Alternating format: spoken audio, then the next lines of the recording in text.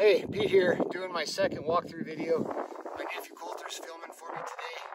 Like I said, I'm in the middle of my worst trapping season ever. I just have not had a good season at all this year.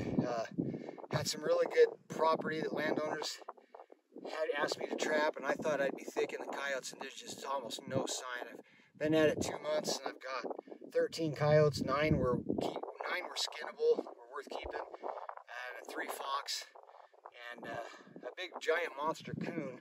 And I did shoot a mountain lion on my trap line, which is cool. I'll do another video about that. But I'm doing my second walkthrough video today, and thankfully I've got my nephew Coulter with me to film. I haven't had anybody trapping with me this year to make field videos.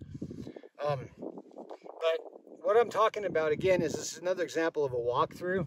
If you look right here, you got these 2 fence posts. There's a trail that goes along the rocks, along the skyline back there. It's a natural travel way for coyotes. If I was going to put a snare there, I've got 25 snares on this fence line back over to the north of us.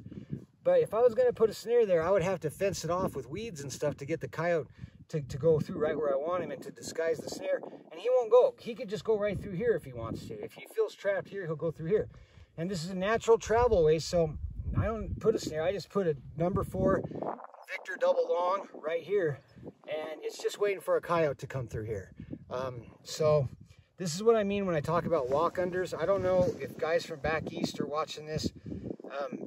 You know, I don't know what your country looks like, but out in the west, there's a lot of this kind of stuff where pasture land or farmland borders desert, which is right behind me, okay? So look for these. You know, snares are great for fences, but when you got 5-strand barbed wire, it's hard to get coyotes snared in that because they can go through it anywhere.